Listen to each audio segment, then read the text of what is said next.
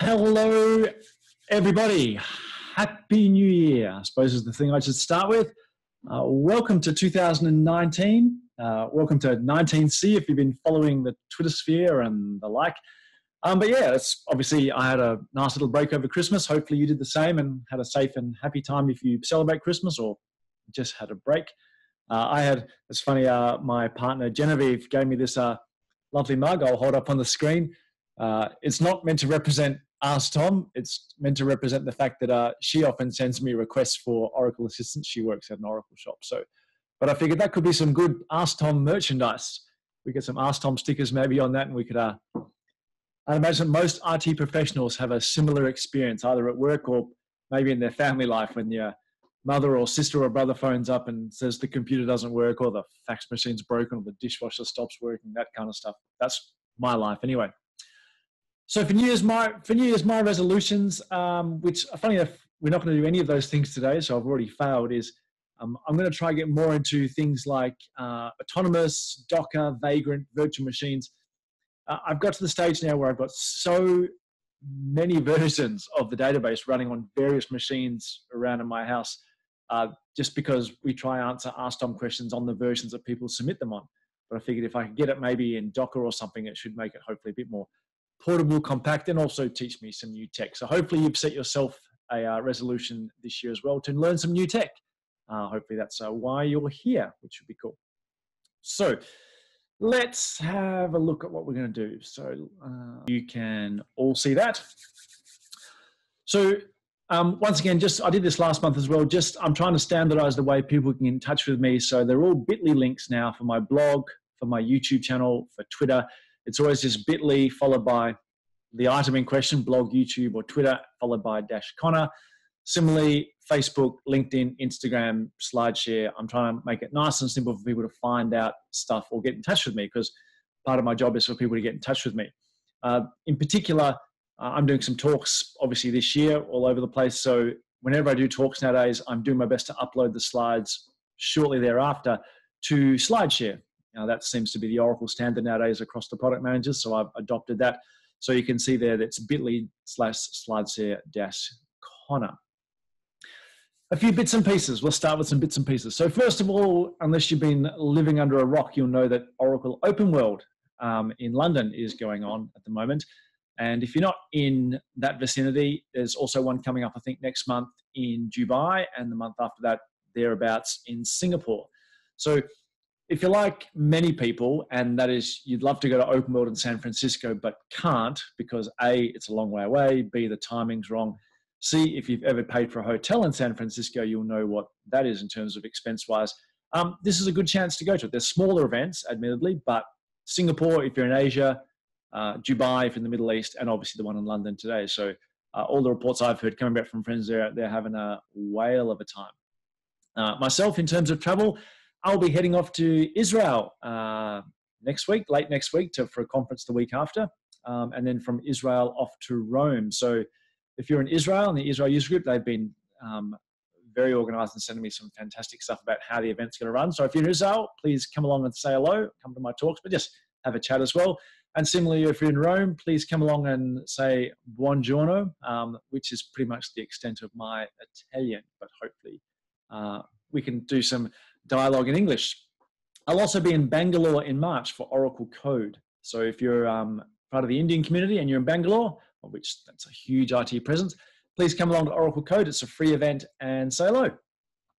What else have I got to talk about? Well, if you're interested, this is the travel I did last year. That's a bitmap, so it might take a while to get down the line onto your screens. That's the number of places I went to last year. And this wasn't me trying to do any showboating or anything. Just wanted to let you know that part of my remit as a developer advocate is to try and reach out, not just to user groups, but to customers as well. So if you are a customer of Oracle, I assume you are if you're on the call, or part of a user group, and I'm in the vicinity of your sort of neck of the woods at some stage during 2019, please reach out. I'd love to come talk tech. It's my job. I'd love to come along and hopefully help you be more successful. That's obviously my main objective, to help you be more successful. What else? I I bought a new microphone for Christmas. So hopefully you're getting lovely, clear quality sound. If you're not getting sound, then that just means I don't know how to use the microphone yet. Not to worry. So what are we going to do tonight? We've got a few things to talk about. We've got index usage now and the future, how to know if a SQL is valid. We'll talk about that soon. Cursor sharing and adaptive cursor sharing. I've spent a fair few days this week trying to get my head around some of the interesting anomalies with this, which I thought I'd share with you because this came through as a question. Someone saying they didn't really understand what was going on or what the performance implications were. We'll have a quick chat about multiple block sizes on Exadata because block sizes is a topic we've already covered in the past. So we'll just touch on that again because it came in as a question. And hopefully we'll finish off with a little bit of exciting stuff, which I alluded to if you follow me on Twitter. If you don't, you should follow me on Twitter, hopefully. So let's get straight into it. Let's talk about indexes first. I'm going to have to keep an eye on the time. So yeah, we'll see if we can get it all through by 9 p.m. my time. Hopefully I can be nice and fast tonight because I've shifted the monitor around such that I cannot see the television because directly behind me on the TV is the Australian Open and Novak Djokovic is playing. So I've blocked it all out so I can focus 100% on the office hours. So let's talk about indexes. This is the question that came in. I read on the blog that 19C will automatically create indexes. Can you explain what this is? But more importantly, what are the options before 19C? We're on 11, moving to 12. When should I create indexes? When should I drop indexes? That was the question. So, Stevens, my manager's giving me a hard time, but that's okay. That's par for the course. So here's the question. What can we do in terms of managing indexes in 19? Or what is the features coming in 19? And what can we do if we're not on 19 just yet? So let's talk about when you should create indexes. And this is generally a problem that we all struggle with as DBAs because it's very rare, especially in the modern IT landscape, that you sit down and think about the way queries are going to run at the design stage and when the product is in development and you come up with a carefully crafted set of indexes. What tends to happen is you have a problem and you solve it by creating an index. And the question is, well, should I have created it? Should I have created a different one? What are the side effects of that, etc.? So let's talk about creating indexes. So here's a classic example. I'm doing an insert. I'm doing a big select statement from a huge table with a load date greater than sysdate -1. This is a fictional example, but it's the classic thing that comes across our desk as DBAs in terms of, here's a query, it's running slow, make it faster. This is the issue. People get the familiar swirly timestamp. I had to Google it. It's called an infinite progress indicator. And you've lost that ability to think about this in the design stage. It's just like, this is a problem, fix it now. So let's put aside all the technology. Let's just think about, as a DBA, what is actually best practice? You have a slow SQL, you think it can be improved with an index. Let's not talk about just slamming an index in, which I'll admit is probably our first port of call. Let's talk about what best practice should be. So the first thing you need to do is identify all those queries that are struggling. It might just be one, there might be 10. So the best way to do that is generally to monitor the SQL load over time or in the critical times that it's happening. So that could be an AWR report you're looking at or the top SQL report, any tool or simple set of queries at your disposal, against say VDOL SQL stats and the like, that lets you monitor and pick up a set of SQL statements that potentially need attention. Number two is then you want to then go look at each of those individual SQLs and in particular look at the leading columns on the predicates on those particular SQLs. It's no use just indexing whatever columns you want, obviously. You have to look at each SQL, consider the predicates, and then look at the leading columns for each of those predicates and then come up with a set of potential indexes to fix each of those SQLs. Then you need to consolidate it because you may come up with 3 SQLs as I put in the example there. One's doing where A equals something, one's doing where A and B equals something, and one's doing where A and B and C are doing something. You wouldn't probably create 3 indexes on a table if it had 3 bad queries running like that. You would most probably create an index on just A, B, and C. And therefore A would pick up, the query on A would pick up the benefit, the query on B would also pick up the benefit, and obviously the query on A, B, and C would pick up the benefit as well. So you actually have to do not just there's my predicates, slap an index on, or think about an index. It's there's my predicates. Let's do some intelligent consolidation to come up with a smaller set of potential indexes. Now, here's where best practice comes in. This is what I've actually done this in a talk recently about some of the ways of creating indexes without actually creating indexes. Because to create an index is an enormously resource-intensive task. And given that we're not entirely sure yet if those indexes are going to be good or bad, it seems a poor thing to do to go burn up, gigabytes or terabytes of temp table space creating indexes that might not be appropriate yet. So a common technique or best practice is to create those indexes in either unusable mode or in no segment mode. No segment is something that probably most people aren't aware of, but if you're in Israel in a week's time, I'll talk about that one. But what in effect we're doing is creating an index definition in the data dictionary only without actually going and physically instantiating that index. We're actually creating the segment space and the segment to underpin that index. It's just a metadata definition. So obviously it can't actually be used to speed up queries yet because it isn't actually a real index. But there are tools inside Oracle to say, if we have the metadata definition for an index, I can run an execution plan on the assumption that index actually exists. So obviously we can't use it for a genuine execution, but we can actually get an execution plan, an explain plan, based on these indexes that exist only as metadata. And the advantage of that is what we're really doing is saying, here's my potential SQLs that are problematic. We are now doing a validation step saying, if these indexes actually came into existence, are those SQLs actually going to use them? Because just because an index is there doesn't mean the optimizer is going to pick them up. It does a costing and a cardinality decision to decide if the index is worth it. So having those indexes defined just as metadata lets you do this step, which is generate some explain plans for the problematic SQLs to see if those indexes are indeed actually worth building. Let's say for a bunch of those SQLs, this is saying, what are the statistics for a no segment index? That's a topic for another discussion. I'll be talking about that in Israel. And once those slides become available, I'll do it in either a subsequent office hour session or I'll do a separate YouTube video on it as well. Because otherwise we'll get distracted and I'll run out of time and people will send me nasty tweets saying that I ran out of time, like last month and the month before that and perhaps the month before that. My apologies.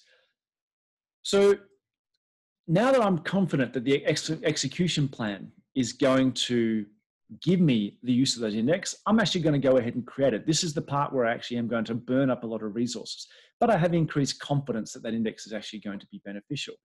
I'm still going to create it as invisible.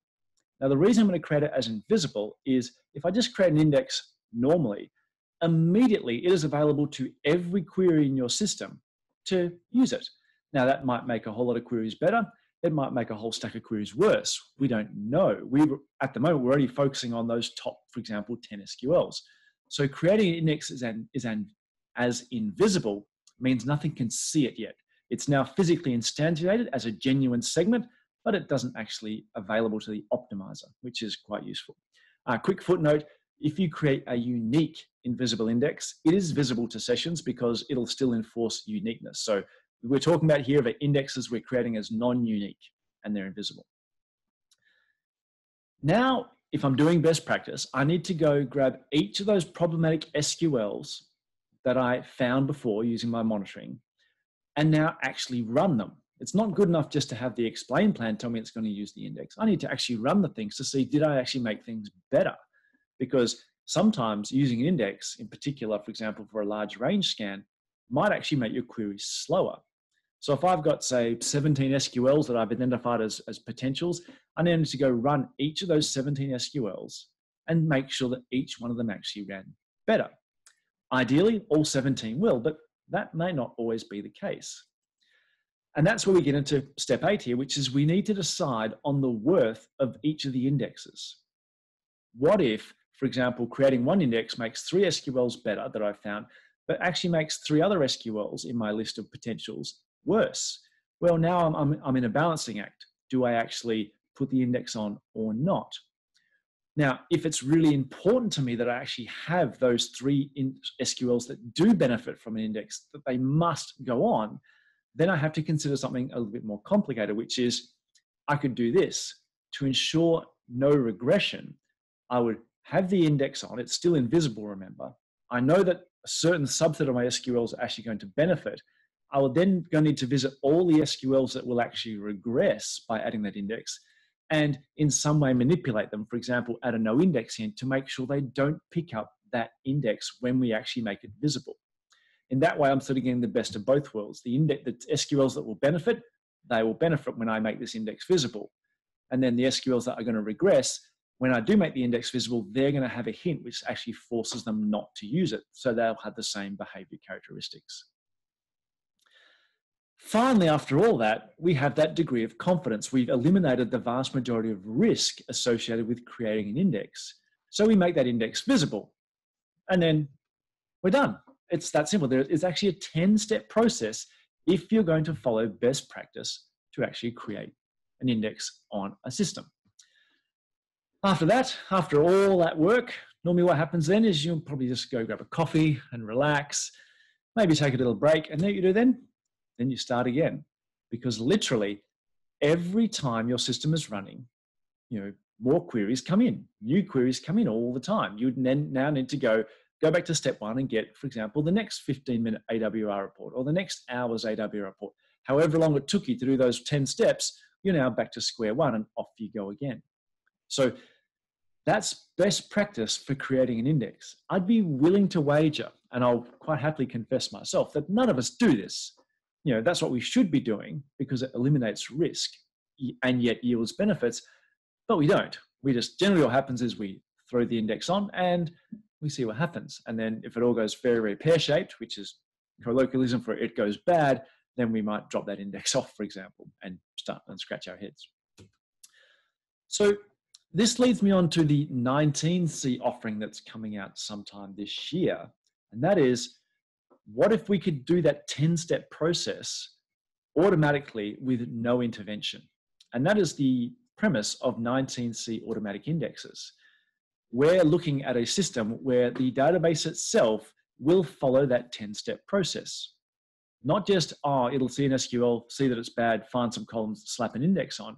It will follow that best practice of identify SQLs, identify columns for indexing, consolidate the list, do some metadata testing first, do some genuine response time testing first with the index as invisible, make sure there's going to be no regressions for other SQLs, make sure only the SQLs that will benefit will actually be able to use that index, and away we go.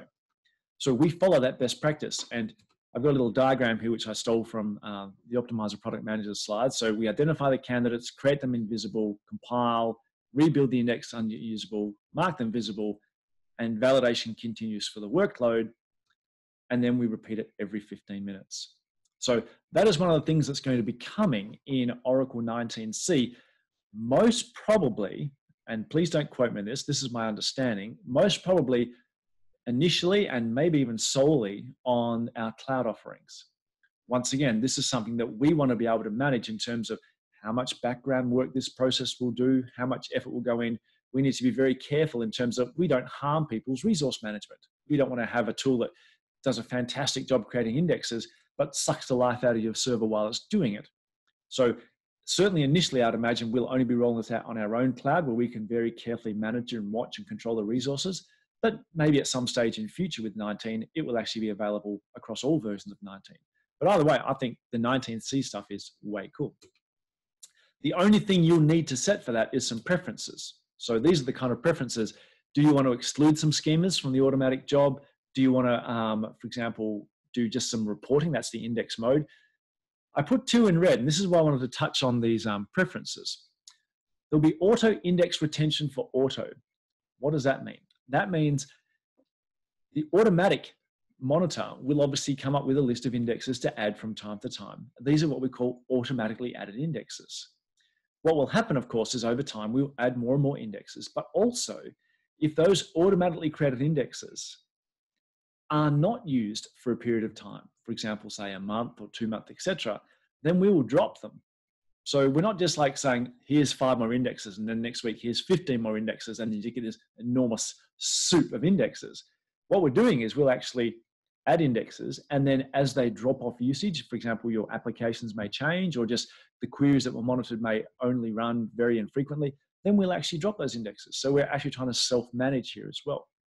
The second preference is a bit more interesting for us as DBAs on the call, which is auto index retention for manual. And if you're suspicious what that is that yes, we will at the moment, we can go drop indexes that you have created. Yes, that is also a feature of the new automatic indexes. Not will it only monitor its own automatic indexes, it'll monitor yours as well. Now, out of the box, we set that to, I think, over a year. So we're going to be very, very generous in terms of leaving manually created indexes on. But just to let you know that this is our long-term goal, the fact that the database should be able to come up with an adequate indexing strategy, no matter whether the indexes it's created or indexes that you've created, which I think, I'd imagine we'll have some care and attention pushed on this. And one of the things you can do when this thing comes out is run it just in a reporting mode, as opposed to actually doing it. But so far, most of the tests we've done on some benchmarks seem to suggest that the automatic indexing is doing a better job than manually created regimes. Now, I know that's just a wave of my hand and you might be skeptical, and that's fine. I'm a big fan of skepticism because the more holes and things you can poke in these things, the more robust we can make it. One of the things I like about this is in terms of development, for your developers now, they can, with a lot more confidence, build applications which is, give me just the primary key indexes, give me maybe the foreign key indexes, roll my application out, as opposed to then spending a lot of time thinking of other indexes that might be needed for performance. They can roll out with the core set of indexes that help define the data integrity of the database. And let's face it, that's a good thing if we can even get there. And then we can actually look at the database itself coming up with appropriate indexing strategies based on real-time production use.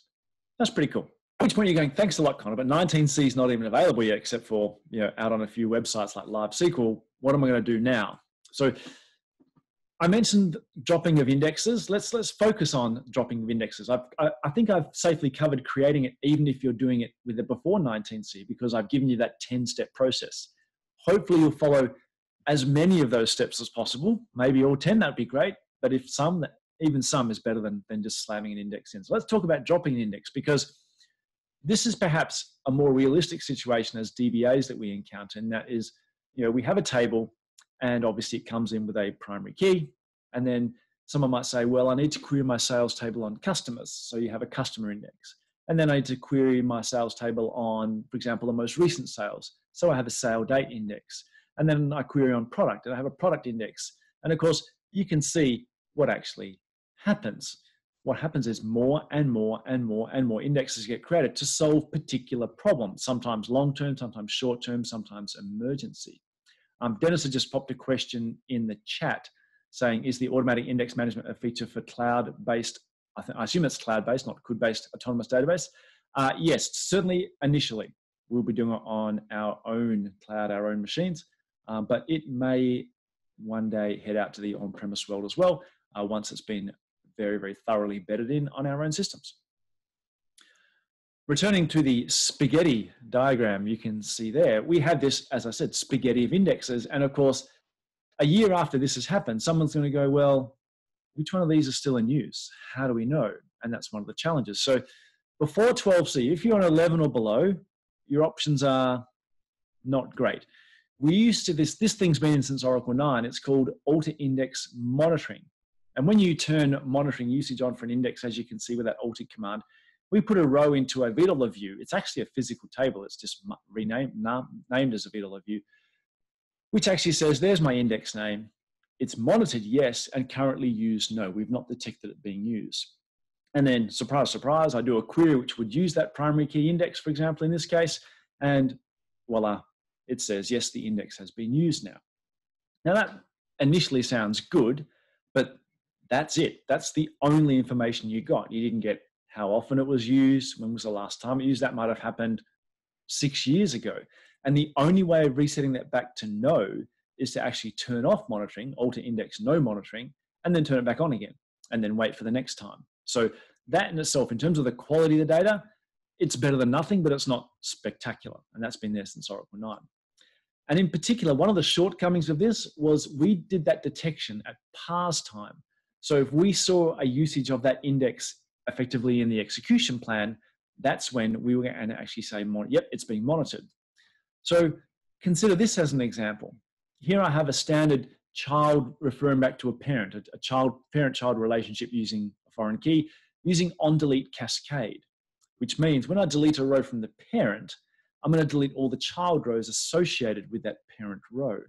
And of course, to do that, to do it nice and efficiently, I'm probably going to put an index on that child column that refers back to the parent. And that's what I've done with the create index there, foreign key IX on my column. I delete from parent where my primary key equals 1. Now let's look at the execution plan for that. It just does an index range scan on the parent primary key. Probably a unique scan. I was lazy with my setup here. But you can see there is nothing in that execution plan, in fact, nothing at all that references the child table. We know, simply due to the referential integrity constraint definition, that that is going to delete on the child table. But because it's not in the execution plan, guess what index monitoring says? Nope, we didn't use it. And therefore, as a DBA, you might then go drop that index. And of course, the next time you try delete from the parent table, you'll see your familiar hourglass. Dropping that index was actually something you shouldn't have done, but index monitoring gave you a false lead, the fact that it actually might not be used. So there are some risks there. So what are your options if you're before 12C? Obviously, even though I seem to be a bit scathing about index monitoring, it's a useful tool. It gets you started. It gives you some information that, yes, it's probably being used. To go better, one of the things I like doing is you can query VDollar SQL plan. And if you're licensed for AWR, DBA HIS SQL plan. And obviously there's an object name column in there, which that's the object name you see when you look at execution plans. So you can simply do a distinct list of all the objects in there and outer join it to your indexes table. Over time, you'll build up a list of all the indexes that have been found in execution plans. You would have to run this reasonably frequently, maybe every 10, 15 minutes or so, depending on how fast things are getting aged out of your shared pool. But that is the way of doing it, in the sense that you can simply say, okay, I'll get a list of all the index objects that have been used in the lifetime of this instance. And then at least I know that anything that is never touched, they're probably my most obvious candidates for at least making invisible initially to make sure they don't drop, and then actually maybe getting rid of them.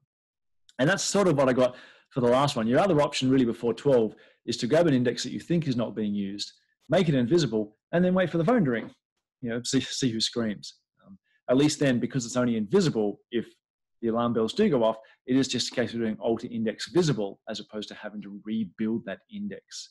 So invisible index is one of the things that I find is very underused. I would always create my indexes invisible and then do a regression test. And I'd always drop my indexes by doing alter index invisible first. Leave it on for a month. I mean, after all, if you've had it there for a while anyway, you're already accepting the performance overhead of that index. So make it invisible, leave it for a month. If no one complains, then you can drop it with a lot more safety. In 12C, we realized that maybe invisible plus screaming is not the ideal solution for index monitoring. So we delivered this thing called DBA index usage. It's a much more detailed set of information. It's a histogram style of information for the way indexes are used. I've got some sample data here, and although it's not immediately obvious, this is when I did the delete from the parent, which invoked the delete cascade on the child table, just to prove the fact that even though we didn't do it, we didn't see the index usage for the child table in parse time, we actually did execute with the index, and the new system we have for monitoring indexes actually picked it up. You can see that we got the number of times it was actually accessed, the number of rows, and those bucket columns are like a bit of a histogram information in terms of the kind of distribution we're having in terms of the number of executions and number of rows related per execution. So that's pretty cool. And the one I love best, obviously, is the last used column, which actually shows you the last time this index was used in the execution of any SQL. So it's about execution now. That's one thing I wanted to stress. It's not just was the index detected in a parse, it actually has to be used in an execution. And that's obviously far better. That's something you're probably much more interested in. Having said, isn't this so cool? It's not just parsing, it's about execution. This is a tool to help you, not replace you.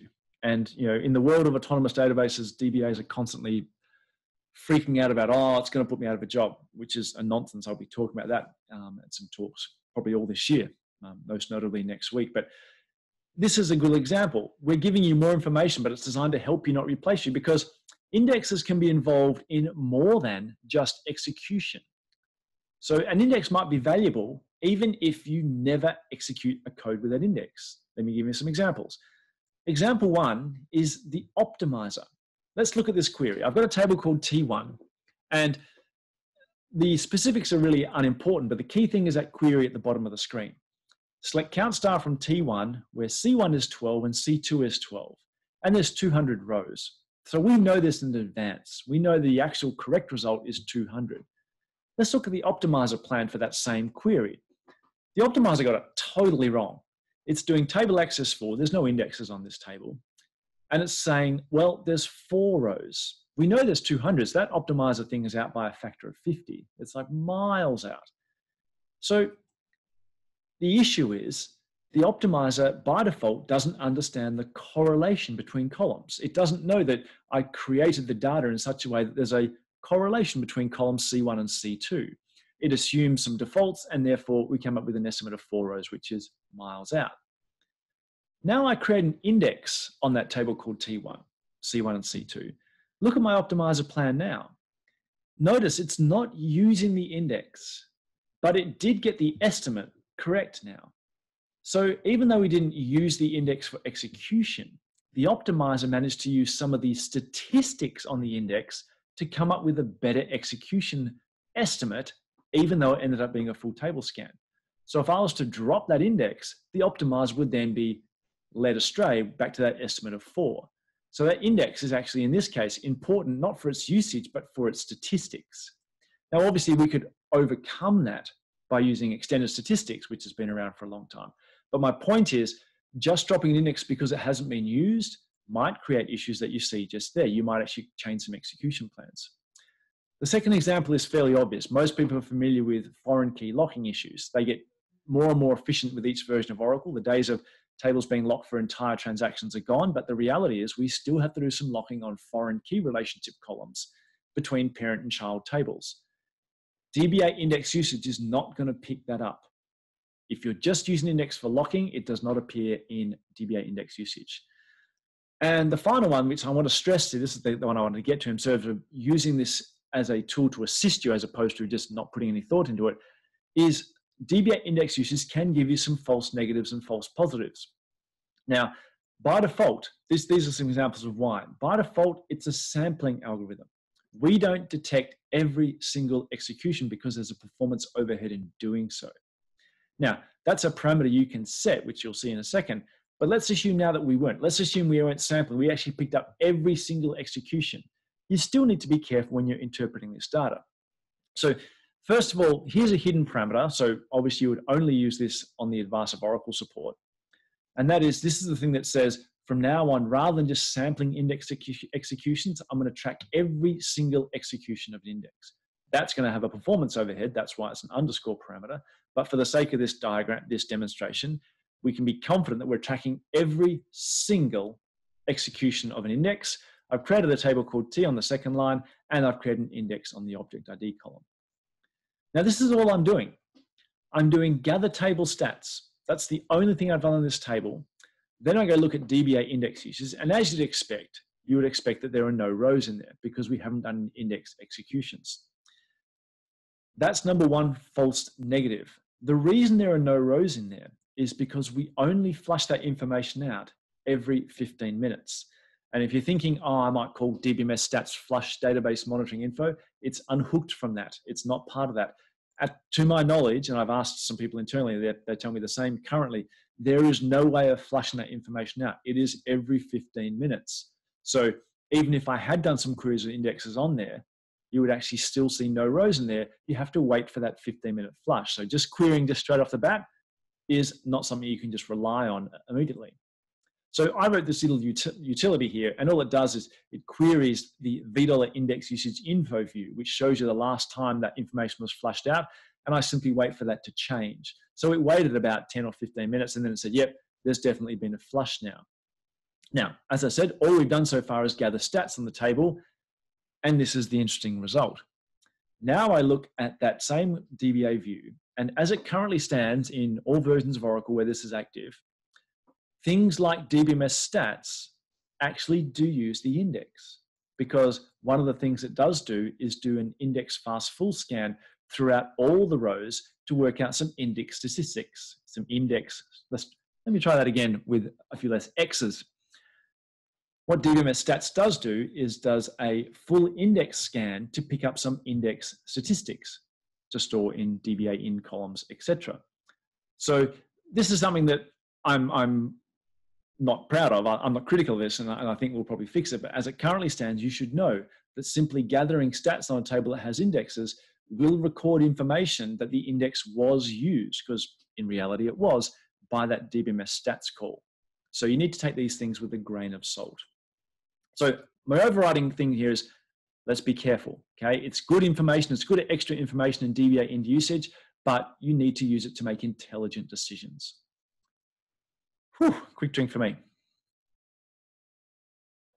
8:36, this is a disaster. Okay, SQL validity, time to amp up the speed. We have a system that generates SQL statements. Can we use DBMS SQL parse to ensure that they are valid before they run them? And all I can say to that is, it's complicated. And so I thought I'd show you a demo as to why that is actually complicated. So let's do a new share. Let's bring up this one. I think this is the one I want. Hopefully everyone can see that. Hopefully the font's large enough.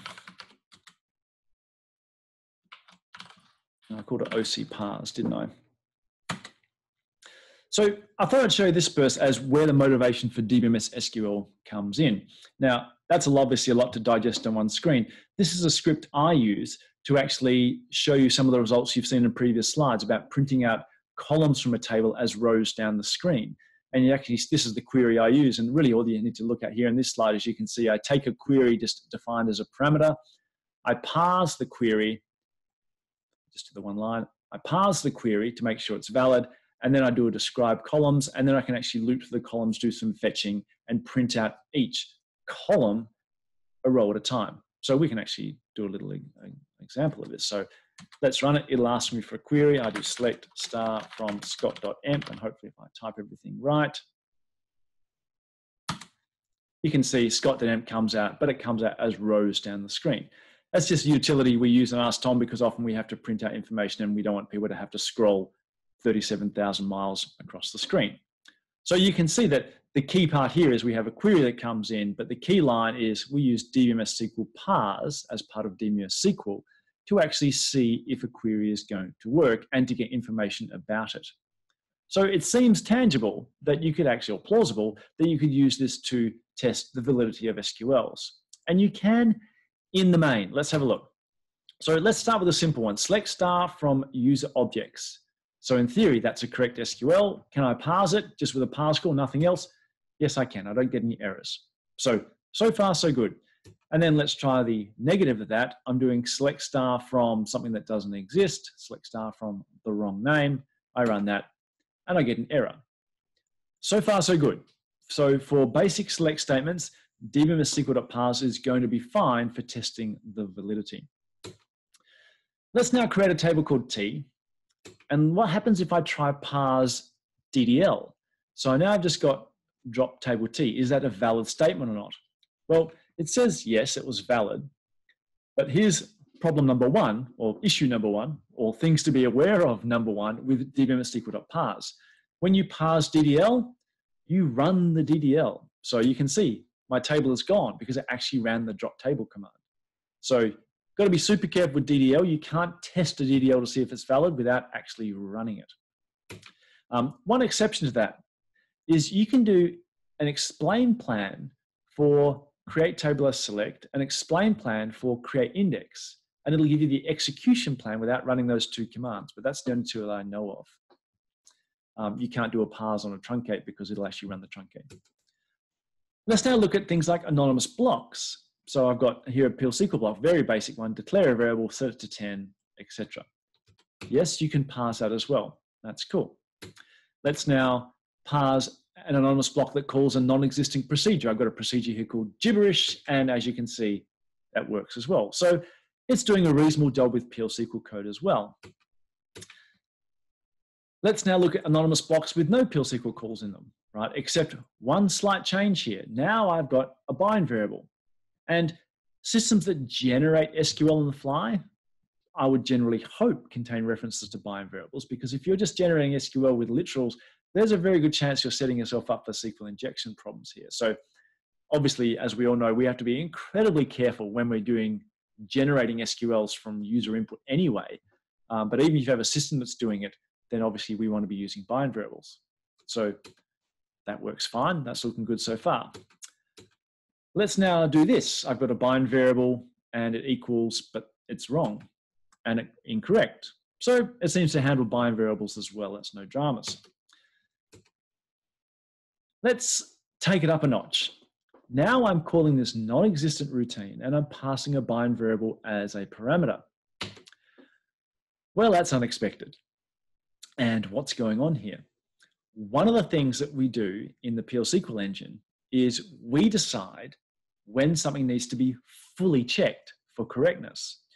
Now, if you have an anonymous block that is syntactically correct, like the one there, it actually is theoretically compilable if gibberish came into existence, but it has a bind variable, then we actually won't do the full parsing after the syntactic until execution time.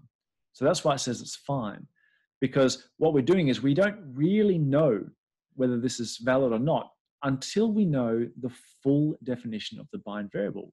We might need to know its data type, etc. So until we can compare, for example, data types of the binds with the data types of the parameters, we don't really know. So this is what I wanted to stress to you. It's very, very important to realize that if you start using binds inside PL SQL blocks, parsing them is actually deferred to execution time. So just getting that result of saying successfully completed shows that it actually is incorrect, because that is actually not going to run. So just to extend it, I've got, it's not just that, I've got junk, more junk, etc., right? We have these problems just because I've got this assignment to a bind variable in here. So trying to work around it by declaring it locally and then referencing it as a local variable doesn't matter. The moment you've got that bind in there, right, and you're using a PL SQL anonymous block, if it's syntactically correct, it's not going to get really any further than that. So just want to let people know that's an issue that you need to be aware of. I've actually logged an enhancement request to actually have some means for developers to do what I would call a full parse of any piece of Oracle text that's in the system. Obviously, it'll be prioritized and accepted or rejected accordingly. So just so I'll let you know, what else have I got here?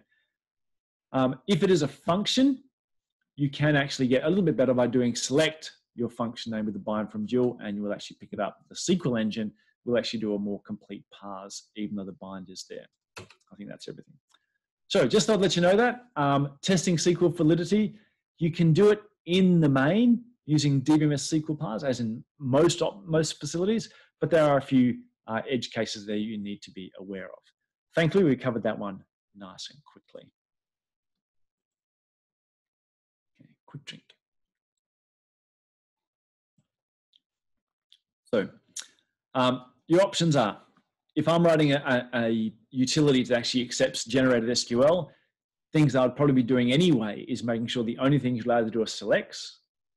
I mean, maybe insert, delete, update, but reality, I mean, I'm thinking, man, I don't want to generating things that automatically change my data, I think is risky. So maybe only allowing selects, and obviously maybe therefore encouraging binds, but no binds in PL SQL anonymous blocks. Obviously, what we're really saying is there's really no absolute 100% guarantee the moment you head into anonymous block territory. Number 3, cursor sharing. What is the best solution for cursor sharing, exact or false, or is it always better to use a bind variable? Yes, but I'm assuming here that people are exploring cursor sharing only because they can't get access to use bind variables all the time, in particular third-party apps. I'm only looking for performance, not security. In adaptive cursor sharing, if you're using cursor sharing force and ACS, are they compatible? Will they work side by side? And is it costly, etc.? So I thought we'd have a look at some of the interesting things with cursor sharing and adaptive cursor sharing. One thing I will stress, for anyone who's on the call, I'm not sure if the person who asked this is on the call, but even if they're not, I would strongly advise against ever putting that sentence into any question you ever post or any statement you ever make. The number one thing for 2019 and probably beyond is security. You can have a slow app and people will, they'll whinge and complain and phone you. If you get a hacked app that's been hacked by someone, right, then you're toast. Your career's over, your company's through. So the concept of I care about performance over and above over security, that's a bad idea. I wouldn't put that sentence anywhere. But anyway, I digress. Let's look at some demos here because the time is running out. Or am I going to get through? I hope so. We'll see how we go. So ACS, new share.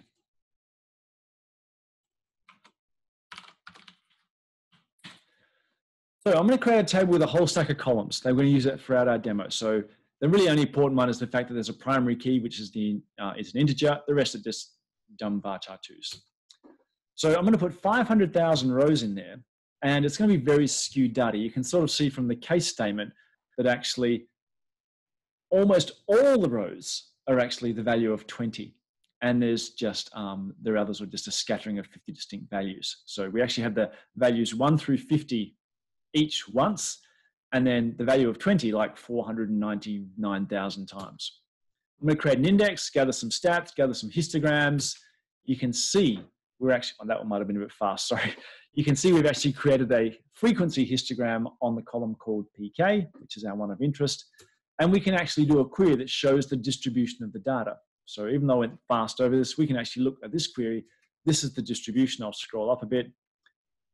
The values 1, 2, 3, 4, etc. all occur only once. Does my mouse appear on the screen? Yep. The value of 20 occurs 499,000 times, and they occur once. So a very, very distinct skew on the value of 20 there. So let's flush the share pool so we start afresh. And let's do select query where primary key equals 10. Now that's a literal. There's nothing to do with cursor sharing here. So as you'd expect, I've got server output on. We don't want that. Hold on a sec. I'm going to have to kill this guy off. And go again. Hopefully. Flush the share pool, max 10. No, I've got server output on somewhere. That's a disaster. Got to get rid of that. Got to get rid of that without losing too much time. Oh, messing with demos on the fly is a bad idea. One moment.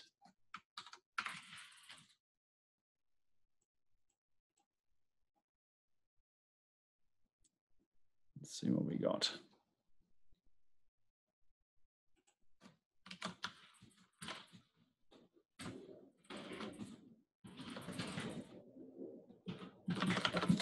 So there's off, okay.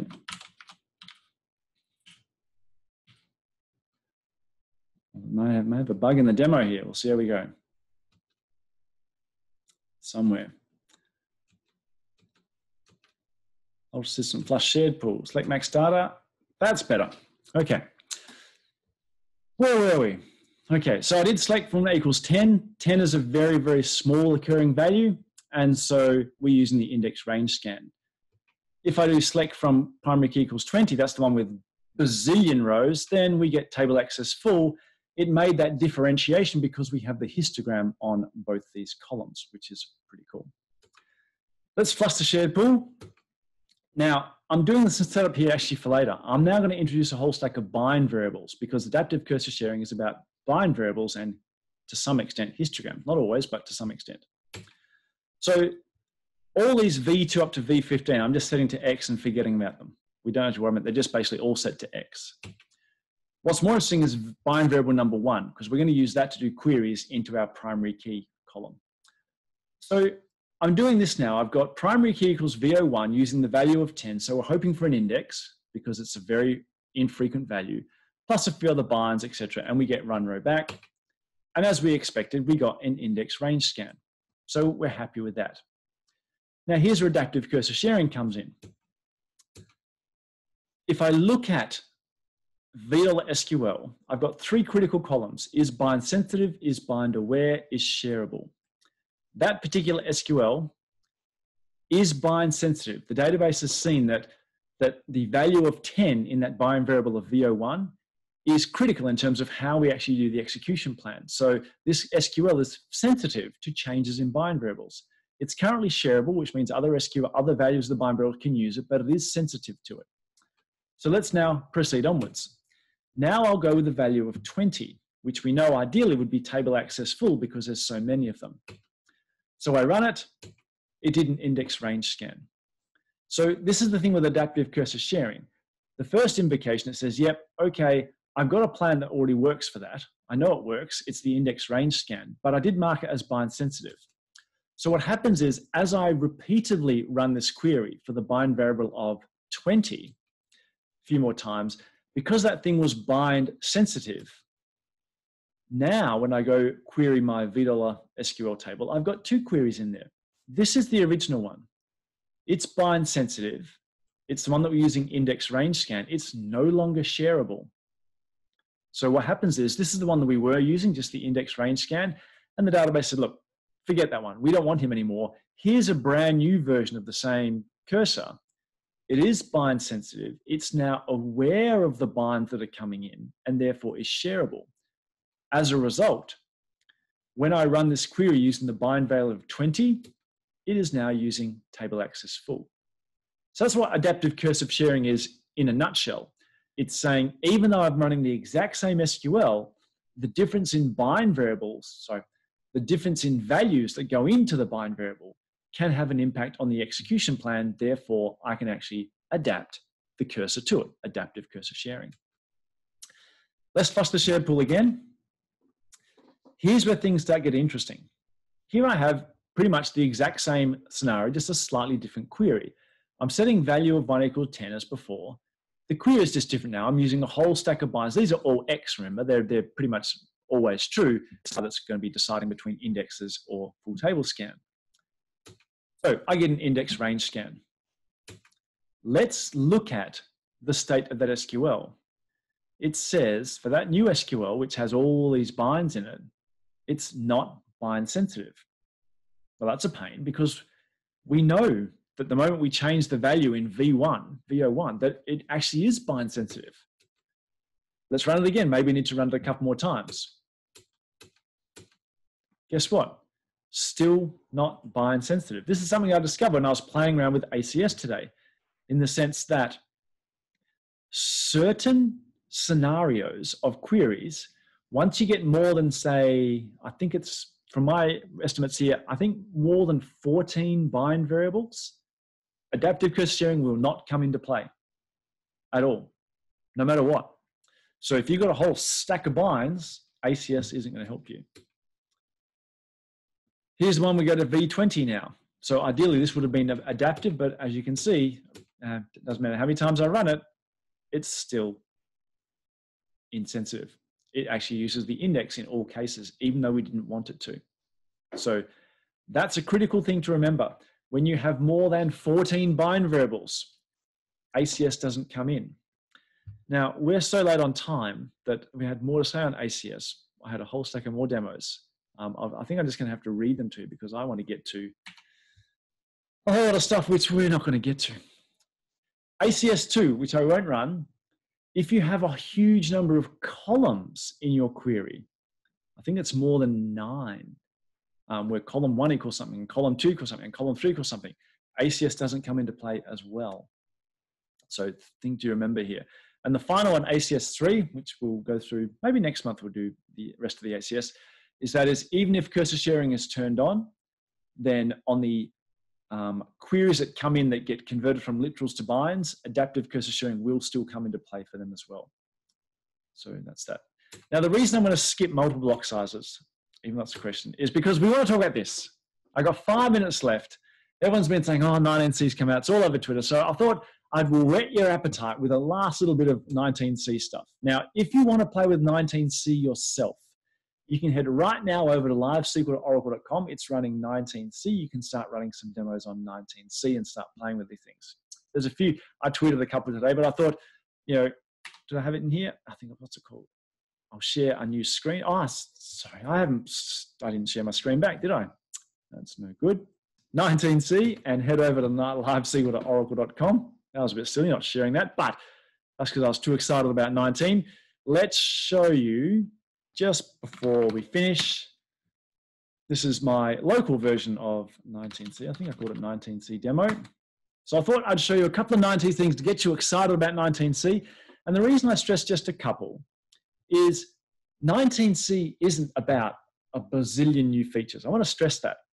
There's literally a handful of brand new features in 19C. There's maybe dozens of tweaks and improvements to existing features. And all the other time is pretty much spent on making the thing more stable, more secure, fixing bugs. This is why 19C I'm super pumped on, because the focus inside Oracle has been on, let's make this rock solid in terms of security, stability, bugs, etc. Let's make it rock solid in terms of completing existing functionality. And here's a first example of that. We've all seen the list ag function. Looks great, okay, looks list ag. But what if there's duplicates? You know, in department 30, there's 4 people who are salesmen. How do I get rid of those duplicates? Well, you can't, and that sort of sucks. And it really sucks when if you have a lot of duplicates. Here I'm doing all the object types within a particular owner out of all objects. Now, obviously there's thousands of tables, so the word table appears thousands of times in my list aggregation. Well, I blow up the number of results. 19C, you can add a distinct keyword now in list ag. Oh, double thumbs up, fantastic. So it works there, for example, you've just got the one salesman now, and now this query, which was crashing before, being too long, now actually has for each owner all the distinct set of object types. So that in itself, yeah, that is worth the price of upgrading, I reckon, just to get list ag distinct. That's super cool. Other cool things in terms of finishing off the implementation. JSON object came in 12.2, but if you wanted to build a JSON object, you had to list the columns, the key values, etc., how you wanted to construct the JSON. 18C, a nice little extension, just pass the star in and you get the JSON fragment straight out of the box. All the columns, all the values, nice and simple. Now, each one of these is a JSON fragment. What if I want to actually aggregate them all into just a single JSON document? Well, I can use JSON array ag. That's not a new thing in 19C. That's been there for a long time. That gives me a big giant clob, and you can see it started to wrap all over the screen, etc. It's hard to read. So in 19C, JSON serialize, a way of taking JSON structures and returning them as clobs, blobs, etc., and prettying them up as well. How cool is that? And there we go, the same structure now, nicely cleaned up in how you'd like to see your JSON. That's nice. And one more, just to get you excited. We've only got a couple minutes left, but one more gets you excited, just to show that 19C is real. Hopefully this is a beta of 19C. I'm using one that's quite old, but we're generally familiar with the concept of external tables. They came in way back in Oracle 9. Here's a table called T-external. And one of the nice things in Oracle 19, and I think 18 as well, is you can be very loose with actually the definition. I've simply said, that's where you find it, and it's a CSV file. All that other stuff we used to normally have to write, I've left out here, and it just works. That's a nice thing in itself. This is actually just a file on the file server, and it just, as you can see, it's pretty unexciting. But also in 19C, I can now have a table which is half external tables, half real tables. So I've got a table called hybrid partitions. First of all, I define how my external objects will be inside this hybrid partition table. So the external partition will have the following attributes. They're loader files, they come from directory temp. Then I partition as per normal. But look at this, partition number 1 is actually external, that CSV file, where the partition key is the value X part. Another partition is just a normal standard partition. So now I can, for example, insert, even though it's a table which is half external, half internal, or half real, I can still insert stuff into the normal Oracle part. Obviously, I can't insert into the external part, but that's a really cool feature because now I can have a table which is part Oracle, part external. That external could be a CSV file. It could be something from block storage. It could be on Hadoop, a great way of bringing together multiple different data stores and even data technologies, perhaps. So that's super cool, and hopefully that gets you very pumped about 19C. So it's time to wrap up. Oh, look, I've finished right at 9 o'clock. When I say finished 9 o'clock, what I mean is I skipped a third of the stuff we were meant to cover. So my apologies always. I just get too much into it, too excited about it, and time runs over. So we only have an hour. Maybe we'll have to start doing longer office hours sessions. I'll finish off with, anyway, Happy New Year, everyone. Glad to have you back on office hours. And we'll see you somewhere around the world. If you want me to talk at your local user group, please reach out. I'll see if we can swing something up. And we'll see how we go. So 9:01, thanks, everyone. If you have more questions, bang them on Twitter to me, and I'll get back to you as soon as I can. Thanks, everyone. Good night.